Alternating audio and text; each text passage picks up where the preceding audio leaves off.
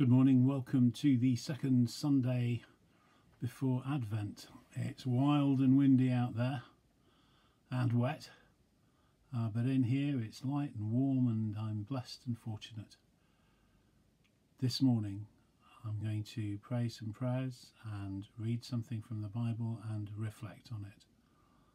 There is a service online as well. And that's on my YouTube channel, but this one's going on Facebook. So good morning. We'll spend a couple of moments in companionable silence and then we'll pray the collect for the second Sunday before Advent.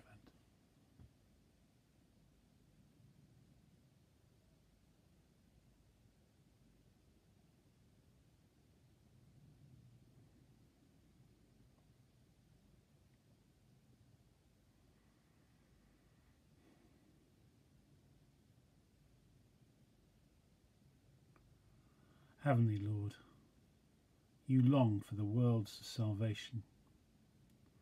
Stir us from apathy, restrain us from excess, and revive in us new hope, that all creation will one day be healed.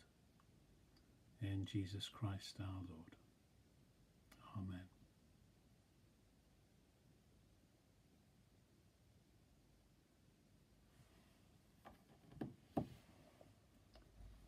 Today's Gospel reading is the parable of the talents. You can find it in Matthew's Gospel, chapter 25, verses 14 to 30. And it goes like this. For it is as if a man going on a journey summoned his slaves and entrusted his property to them. To one he gave 5 talents, to another 2, to another 1, to each according to his ability. Then he went away. The one who had received the 5 talents went off at once and traded with them and made 5 more talents. In the same way, the one who had the 2 talents made 2 more talents. But the one who had received the 1 talent went off and dug a hole in the ground and hid his master's money. After a long time, the master of those slaves came and settled accounts with them. Then the one who had received the 5 talents came forward, bringing 5 more talents, saying, Master, you handed over to me 5 talents. See, I have made 5 more talents. His master said to him, Well done, good and trustworthy slave. You have been trustworthy in a few things. I will put you in charge of many things.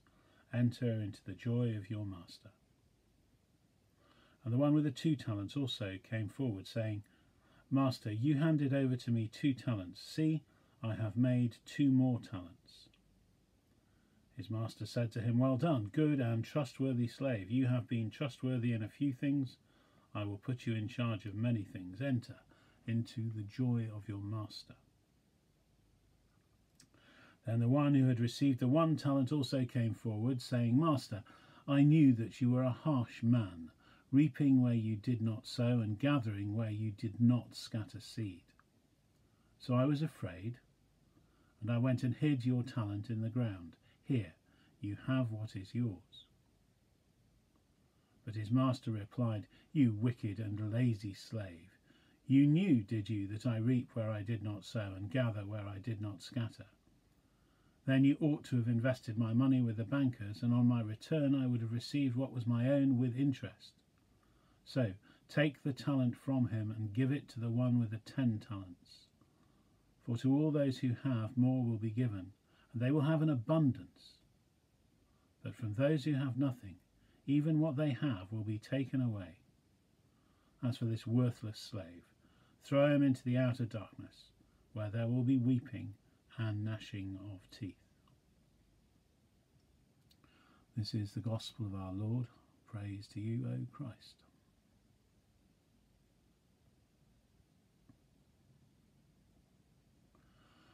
Goodness, I've struggled with this parable for many years, and I continue to struggle with it. There's so much in it. There's that historical reading where we're called to go and bear fruit and to use our God-given talents to the glory of the kingdom and the greater glory of God. And that's a great way of understanding it and a great way of preaching it. But there are other ways of looking at it. I think we have to remember at the back of anything that I might say today or that we might think today, that there's always that admonition that we should bear fruit. We should go forth and multiply. We should bear fruit sometimes 60 times, sometimes 30, sometimes just 10, but we should always be trying to bear fruit. So it's with that hat on, to a certain extent, that I'm engaging with this parable today. Because it really doesn't sound like the God that I worship at all. Glorying in profit, taking from those who have least to give to those who have more. This sounds like the capitalist model that we live in, and some of us do all right under it. But that's what it sounds like to me, doesn't it? So we have to be quite careful in assuming that this really is a parable of the kingdom. Because again, to me, it looks like a parable of the here and now, and the here and now at Jesus' time. In fact, in Jesus' lifetime, one of Herod's sons, Herod Eschalus, I think it was, this is Herod the Great, died fairly early on in Jesus' life and split up his kingdom into three. And the third that Herod Eschalus got was Judea. And he was an absentee king. He left his kingdom, his portion, his third of the kingdom, to be run by his hired hands, slaves, servants, trusted lieutenants, call them what you will. And he went off to Rome and had fun. That simple, really.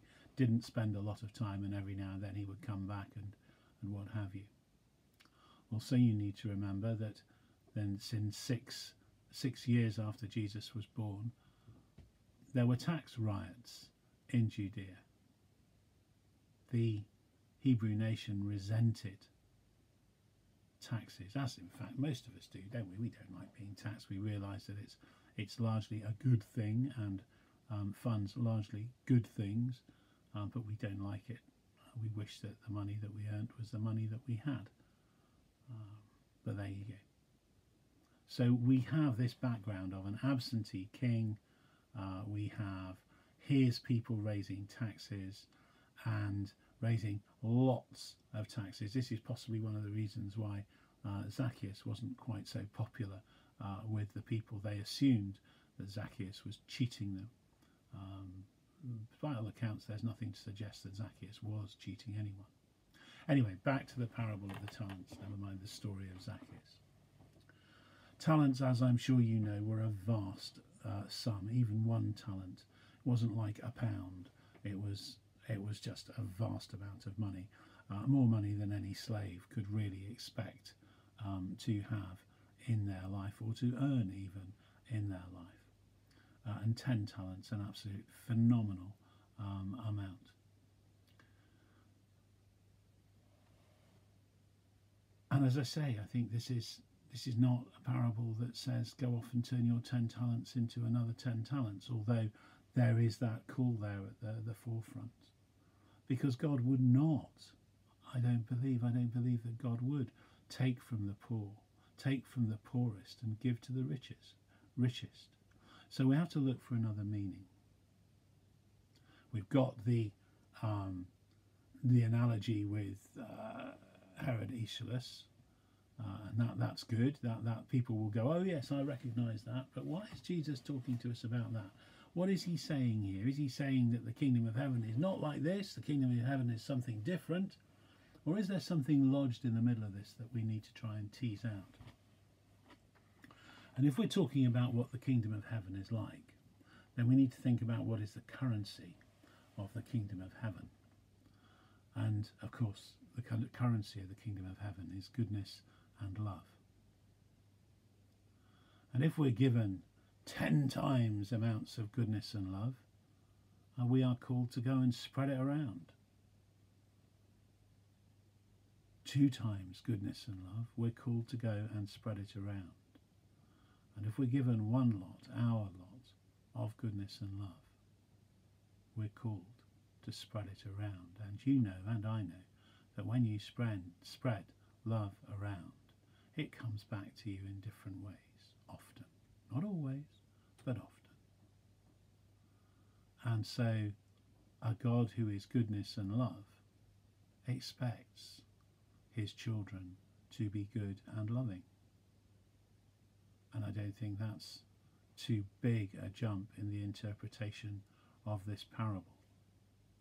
But the other thing is that the God of goodness and love knows that some of God's children will be frightened, will be scared, will bury that love, will find themselves unable to distribute it.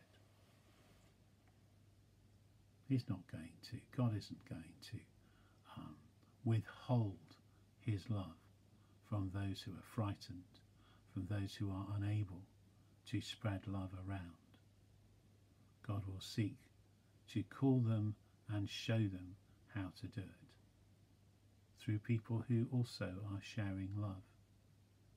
So I pray that all of us, when we think about this parable and we think about the currency of the kingdom of heaven, are reminded that God trades in love and goodness and kindness and mercy. And these are all things that we too can share with our fellow human beings, and I pray that we will. Amen. And let's say the Lord's Prayer together in its traditional form. Our Father, who art in heaven, hallowed be thy name. Thy kingdom come, thy will be done on earth as it is in heaven. Give us this day our daily bread, and forgive us our trespasses, as we forgive those who trespass against us. And lead us not into temptation, but deliver us from evil. For thine is the kingdom, the power, and